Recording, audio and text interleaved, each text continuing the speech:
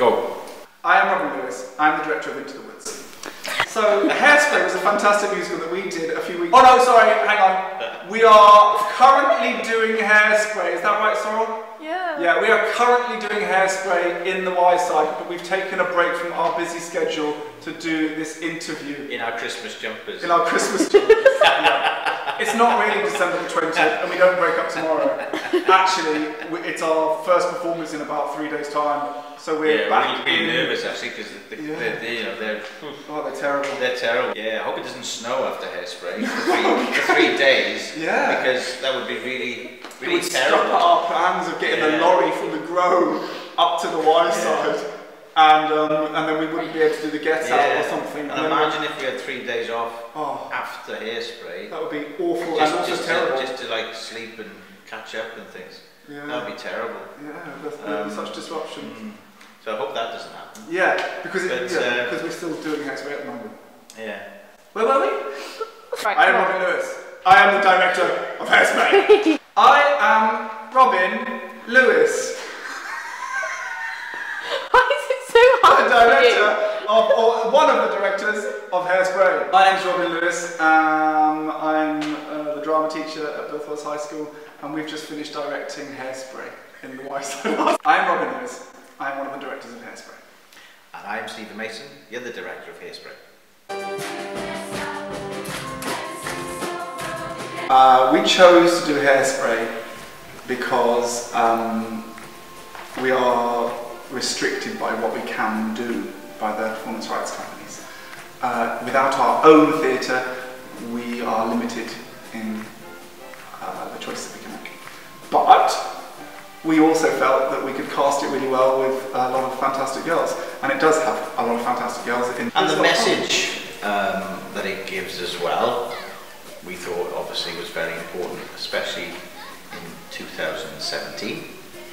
It was a message that needs to be said yet again, isn't it, about equality and fairness in society. I like the choice of production because I love the film and I thought it was quite good to see it at school. I absolutely love the film Hairspray, so I was over the moon when I found out that we were doing this for our school production. I enjoyed it last year in Into the Woods, it was a great experience. So when Sir said that I have to audition this year, I said I will gladly audition. I don't know really, I just thought I'll give it a go because it's my last year of school, so I thought I'd give it a go, see what happens, and then got the role. I do like the production we chose to do because it's really fun and colourful and we haven't done anything like it before. It was actually, the play was very hard to cast, partly because there was so much competition, more so than any other year. Which is good. Yeah, I think, rolling on from Into the Woods, a lot of people wanted to be involved in it, which is absolutely fantastic. But trying to fit everyone in was very tricky. We had some people who perhaps didn't have the greatest audition, yet absolutely wowed in performance. Or they will perhaps wow in performance because the Hairspray musical hasn't yet been, as we are still in November. That's right, they're really promising at the moment. Yes. In rehearsals. Yeah. I think they're going to be fantastic. I think so too. For the forthcoming production of Hairspray. Indeed. That we haven't already done. Have we? Sorry, you were in it. I like the 60s jazziness of it all. I'm enjoying that because it's actually a lively play rather than depressing. So that's good. My favourite part is seeing all the different people and all the different teachers in a different way. Like, I never would have spoken to Abby in the corridors if we haven't done this, but now. Thank you.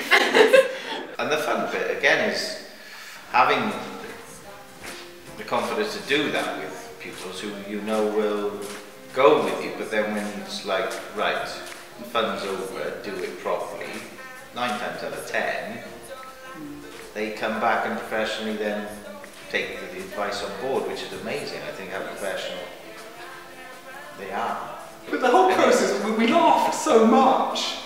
It was just a constant joy. Like, even the times when, I was really ill, the tech was really hard, but there was still humour. There's always life. There's always someone to make you laugh. There's always someone to cheer you up, and that's really quite special. And I don't think you get that working with adults. I liked it because it was really lively and there was lots of energy in it. I just like the film of it. My favourite part would probably be just getting to know all the members. It's like something you get to talk to people outside your social group, and you find sort of new friends, and that's quite fun. And you spend so much time with them as well. You get to know them. Well, my favourite part is watching Mr. Lewis muck around with everybody else, trying to get them to do stuff. I just sit there going, enjoying and laughing my head off. That's my favourite bit. Actually, my favourite bit is mucking around with the pupils as well. Yeah, I love my part. Singing my song at the beginning, that's my favourite bit, completely. Love dancing, it's great. I love the dance that goes with that song. It's very, very fun to do and energetic and very 60s. Yeah, well again, there's people like poor old Ruben, who takes so much stick, but he takes it and gives it back as well. He's starting to give it back beautifully as well, which is great. And seeing him come on now, performance by performance, into a real comedy genius who makes me laugh a lot. It is lovely watching you all grow, looking at the difference between Motor Mouth, the start and the final performance, and Stefan, I've already mentioned Bethan, Ruben, Dylan, Amber, we always knew was going to be, as your progress said, pouting perfection, but she really turns the volume up and really coming up beautifully, Sylvia. Lots of you. My favourite part is definitely the big dollhouse. I love that part. It's a really good part. I love the song and everyone getting involved. I love that. It's great. The least favourite part of the rehearsal process is coming back to the day job. Doing teaching as well. It's a hard balance to have school life and Hairspray, because Hairspray or any production is a job in itself, really. Remembering your lines and your all your moves and your songs all in one go, that's quite with the nerves on top, it's quite challenging. I think getting over the embarrassment of being on stage and some of the stuff we do on stage is quite difficult, but if you overcome it then it can be quite good. The most difficult part about performing is probably getting over the nerves of everyone and just playing a woman. The challenging part about doing Penny was her American accent. That was so bad. And I could feel myself fading out of it as well sometimes. I was doing an Australian accent 300 times. I was stuck. I had to change some of my words to be screamer instead of doing American accent.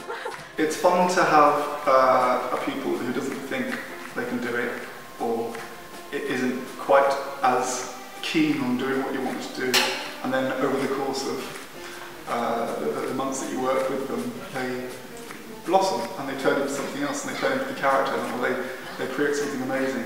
Mine is definitely challenging because the solo part is quite high, so you have to take it down, and it's just a bit of a fuss, but it's okay. I tell you what I find most challenging is hitting my high notes at the end of my songs. Yeah. That is definitely the most challenging part for me. Tell you what the most challenging part for me is, dancing and singing at the same time is really, really difficult. I had no idea. Really hard. Yeah, I think it would be quite difficult for me because he was very good at dancing and singing, and lots of his songs are quite complicated, so it'd be quite difficult. I just thought it was quite hard.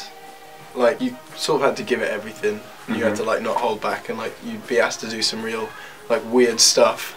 And you just have to get to a point where you just go, you know what, I'll just do it. You have to disassociate from yourself. Yeah. I know. And I was constantly on stage. I had no breaks. I was dying backstage. I want to go home. No, but it's really fun. I do think my role will challenge me because I'm playing a woman and I'm not actually a woman. I think stage fright. I get really bad stage fright, and I get a bit scared of going wrong on the stage, and then. Oh yeah, the most difficult part for me was when I first had to learn my song and perform in front of people I barely knew. That was the hardest part because I genuinely I didn't have any confidence in myself at all. So. And when I was singing, and everyone goes through times when you sing a wrong note or whatever, and it's so embarrassing in front of everyone. You're oh my god. Or your voice breaks and I I pretty much went through like an entire thing just like terrified I was gonna like have a voice break singing or something like that. I was like, it's just gonna happen at some point. Also, you have to be constantly acting as well, even if you're not doing anything. Like 4 pages, you have to be like. And Good Morning Baltimore, I kept changing the words to my version. Like I changed the verses, I was like, this does not make sense. So I was like, oh no, I was like, I like how to get it right. I didn't, like when doing rehearsals, I was like, I gotta get it right. Yeah, I'd say Motorbike's definitely challenging for me because she's very loud and out there. I suppose I am as well, but I mean, not on stage. And I've never actually sung a solo in front of people before, and she actually has too, so it is a challenge for me. I think the group worked really well when it needed to, and had fun when it needed to. And it's usually very enjoyable, and I'm sure it will be again. Because we haven't performed it because we haven't again. But I'm saying it'll probably be even maybe the most enjoyable yet. We might enjoy it a lot. And because of last year was a smaller cast, which was nice and controllable, but I'll say that this larger cast will probably exceed our expectations even once more. It might. Yeah. It's pretty fun and exciting. It's like you can get like a lot of people know the songs, like you cut on the beat and stuff. Yeah, there's a lot of humour in it as well. It's not boring at all. I hope that the audience like ends up crying, all of them, every single one. I think they will. I want them all to cry, with like good happy tears and then sad tears as well. Yeah. Why sad tears? Well, because it's over and they like me so much. I think we all work together well, yeah. Like we like to feed off each other, like yeah. And because not everyone, I don't think there's one sane person in the cast that kind of helps. Yeah. Yeah, that's quite true. If you needed someone to mess around with, you pretty much just looked at the person next to you and they want to mess around as well. The Kates were just fantastic. I don't think they knew what they were letting themselves in for when I asked them if they were choreographed the show. I think they felt that I would lead the choreography and that they would do the movements and I would shape it all for them. Yeah, it's definitely worked better than I thought it would have done. So I think we've all like merged as a group. We're all friends, even though we didn't really know each other before. Well, a lot of us didn't know each other before. Yeah. And I think the casting was spot on, and it was a great production to be a part of. It's just luckily, and again, it's just a great team that everybody knows that if they want something, they know, they ask and someone does it. Yeah. And if they can't do it, they ask someone else and someone else does it. And that's the good thing. Again, it's you never think, oh, I better not ask so and so to do that. And we don't have such clearly defined roles. Of course, yes, direction, music, but it does sort of branch out. It just sort of moves around, and jobs become different jobs, and I hope we all just enjoy what we do. I think they're gonna love it. I really enjoyed practicing it, and getting the character was great, and I think they're gonna love it. Yeah, I think it's funny if you pull it off right. I think we will pull it off, but I mean it's stressful in rehearsals, but yeah, maybe that's the next step as well now. With the choreographers, to see them really develop as well in their confidence and how they directed the dancing. That's something for the future as well. Now is to maybe get more and more people in the directing as well, isn't it? And that's happened quite a bit in the rehearsals. Is that certain people have led small little scenes and come out and...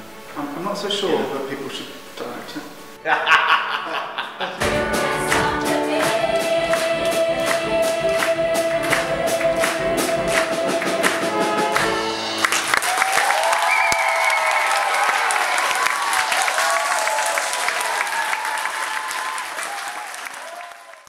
I realised. What we were doing it in I realised we were doing it before. And then I was like, started changing my sentences like, oh yeah, we're doing it before. Right, we're still interviewing. Right, so what was the best bit about Hairspray, which we haven't done yet? Hang on, isn't it February? Did we do it in November? We said that's actually December 6th. It was the Little Mermaid. Look at the journey that Stefan might go on. But we're not sure because we haven't done it yet. He might be very good. He might do. He might look at the floor a bit too much at times, but generally he'll probably be fantastic. Channeling his inner Neanderthal. We just took a picture. No. That's a terrible question. My favourite part of the production is... Right, next question. I hope my wig doesn't fall off. Yeah. That'd be a disaster. That'd be terrible. That'd be awful if that happened. Yeah. I still didn't know the words to 6'2", and I was making them up. Sorrel Allen in starring Cindy Watkins. Well, was she Gilbert or Dwayne? I don't know. And of course, you know, I expect the gym teacher will be very good as well. Watch out. Yeah, great entrances, probably. But then suddenly it might all come together on Thursday. Well, let's hope. And people might say that they've seen professional shows in Cardiff and London which, you know, weren't as good. Yeah, but that's all for the future. Who knows? Who knows? Who knows? We can't predict the future. We're not like, you know, Jamie Foxx. Not Jamie Foxx. Michael J. Fox. I knew there was a J there somewhere. They have no idea what we're talking about. Back to the Future. Well, yeah, I think the hardest part of the production for me was trying to merge singing and dancing. Very uplifting, and it's got a good moral message. Oh No, Yeah, I agree. Like, being friends with everyone, that's quite fun, right? Having friends, that's nice.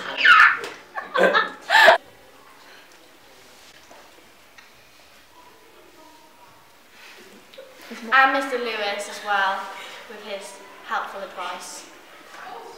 And his smiley face that reassures you. And his style as well, don't forget that.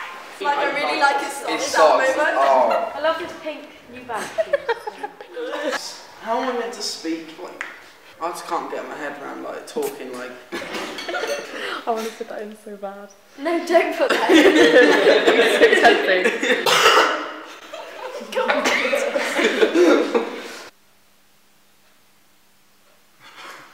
I want to be. Hey, come on, Casey, next question. Describe my experience in 3 words. I'd say I think it would be Mr. Lewis, Mr. Lewis, and Mr. Lewis. that's 9 words. Oh. We can abbreviate. There's 3 abbreviations there. Is this going anywhere, this interview?